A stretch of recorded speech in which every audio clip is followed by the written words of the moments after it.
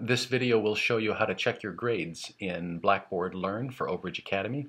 When you log in this case is a student demo, you'll see your grades right away, and that makes it easy. You can look at your grades, but if you've been lost or in a different part of the system or in a different screen, you can always get back to this website screen by clicking on the Home button and then down here to the grades or the little clipboard. Or if you're in some other area or part of the system, you can click on Oak Ridge Academy, the tab on the far upper right hand corner, and you'll see the various tabs across the top of the screen: portfolio, storage area, email, classes, and home. And of course you can click on the Home button and then the clipboard, and that'll show you your grades. Now your grades are by class, so if I'm looking at Algebra 2, I notice I have an A+ here. On the right hand side, the details for Algebra 2 are listed, and so I can see what's been graded, what's upcoming, what's submitted, and so forth. And then I can scroll down in the screen to see what I've completed or not completed, as the case may be.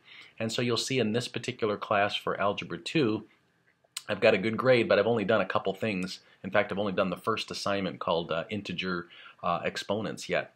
And so I have quite a bit more to do in this class, and that's indicated by the fact that only the first assignment has been graded. I got 10 out of 10. The rest of them are dashes or hyphens. That means I need to still do those assignments. And so that's how the grades work. If I click down on U.S. history, the same thing. In this case, I can see the details of U.S. history, and in this case I've done quite a bit. In fact, it looks like I've done the entire class. This is all completely finished because the grades are all listed there. And so that's how I look at my grades, and I can scroll up and down on the left hand side and find the class that I need, and then of course the details of that class are on the right hand side of the page of the book. And so those are the grades, and that's a quick way to check them. I want to show you one other way that you can look at grades, and that's if you click on the classes button and you look at the classes, you'll see that there's a report card on this screen, and it'll give you just kind of an overall report card for the classes that you're taking.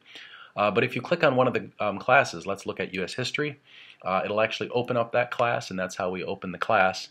And then you'll notice that there's a My Grades section, and when I click on My Grades and then My Grades, the area here, it also shows me the grade, in this case just for U.S. history.